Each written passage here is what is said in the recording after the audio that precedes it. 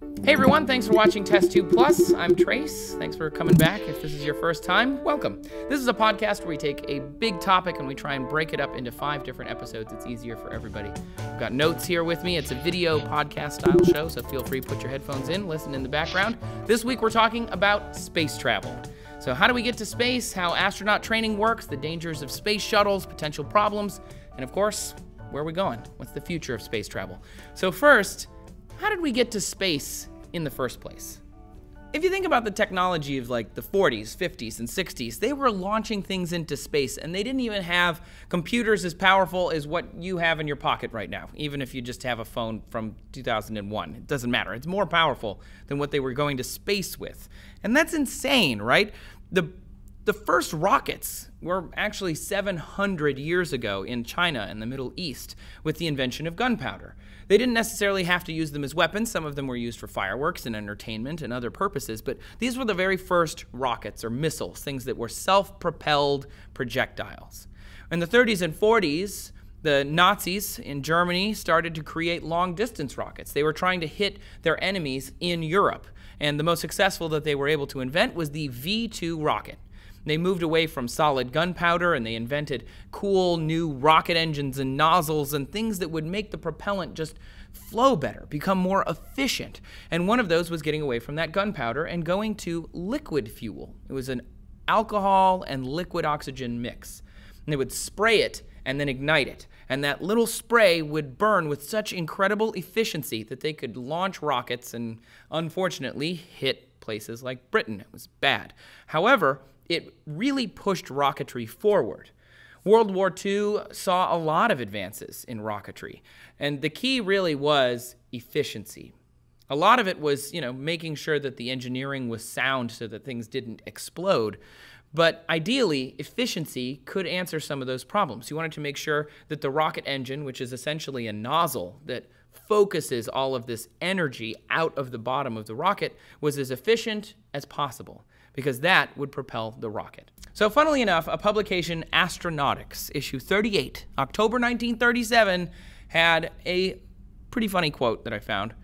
A good rule for rocket experimenters to follow is this: always assume that it will explode. That was pretty good, 1937. Missiles and weapons were bad, obviously. No one is saying otherwise. But they pushed rocketry forward as they were trying to hit targets further and further and further away. But it wasn't the only reason. And by the end of the war, the Soviet Union and the United States had both started their own rocketry programs. Of course, many of the rocket engineers were kind of pilfered from other parts of the world. There were some homegrown engineers, but there was a lot of Germans as well, because they were the ones that had been the most successful thus far. Rockets were going to the edge of space as early as 1942, when the first successful A4 rocket hit the edge of space. And Dr. Walter Robert Dornberger turned to Wernher von Braun, one of the fathers of modern rocketry, and he said, "Do you realize what we accomplished today? Today, the spaceship was born." That's a pretty huge deal. From something so negative as weapons and war, it's kind of incredible that something so inspiring like space travel came out of it, right? Without these rockets, we never would have gotten so high up off of the Earth. And in fact, that happened for the first time in October 4th of 1957. Sputnik 1 was launched, and it purposefully got so high that it left Earth and orbited. It was the first artificial satellite. You could tune in on your radio and hear it go beep, beep, beep. It was really neat. But also terrifying. And in the United States went into this whole kind of space fever where they didn't know what was going to happen. And it was this new uncharted territory. Imagine discovering that you could put a ship in the ocean for the first time, and the people that you had, that you were fighting, or Cold War fighting, I guess, were the first ones to do it. You'd freak out. So this is kind of the same. November 3rd, 1957, Laika, who is a dog, was launched into space with Sputnik 2. And then on April 12th, 1961, Vostok 1 was launched, when Russian Lieutenant Yuri Gagarin became the first human to orbit Earth. It was a 108-minute flight. He went 202 miles. It was crazy. April 12th, 1961 is still known as Yuri's Night today, and people all over the world celebrate it. Though at the time, again, really freaky, because the United States didn't really have their space act together quite. Then in July of 1958, we founded the National Aeronautics and Space Administration, or NASA. It had a budget of $89 million, which in today's money would be about $736 million. And Alan Shepard was launched into space a few years later, in 1961. He was the first American in space. And in the same year, May of 1961, JFK said to a joint session of Congress, "I believe this nation should commit itself to achieving the goal before this decade is out of landing a man on the moon and returning him safely to the Earth." And to try not to slip into a JFK accent that would have been really bad because it's tough. But in 1962, John Glenn became the first American to orbit the Earth. Of course, Russians had already done that, so we had to top them somehow, so we started heading to the moon. Eventually, July 20th of 1969, we achieved our goal. Neil Armstrong piloted Apollo 11 all the way to the moon. Of course, we went around the moon. We had to go step by step, but this is a brief history. Most of this stuff, I assume, a lot of you know. The Apollo program at that point was spending about $5.9 billion a year. NASA in general spending $5.9 billion a year. That was its peak budget. That would be $41 billion today. And he got there and he stepped out onto the moon's surface and he said, "One small step for a man, one giant leap for mankind."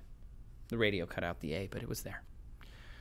Eventually, we got really good at going to space. We could get to space pretty easily, or so it seemed. We got so good at going to space that when the Challenger disaster happened in January of 1986, we were surprised. People were surprised. Not necessarily NASA, they were always worried, but the public was shocked because we got really good. Space became something we just visited all the time.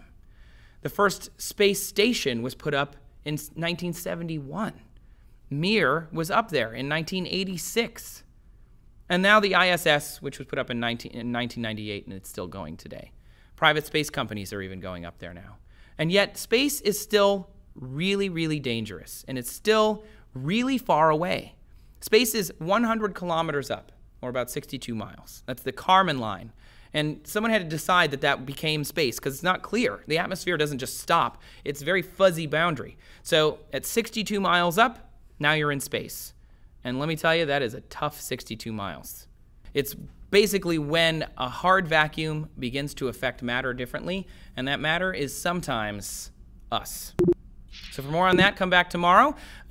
Did you know all of this stuff about space? What didn't I mention, because I skipped over a lot, that you think is really cool? Tell me down in the comments. I'll get down there and talk to you about it too. Tomorrow I'll come back and we'll talk about astronauts, how they're picked, and what kind of crazy training they go through, because it is pretty intense.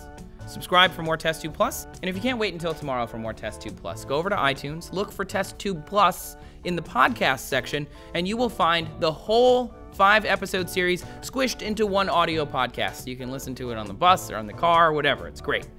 And you could also check out last week's episodes, which were on the history of science, which of course is how we got to space in the first place. Kind of important, I think.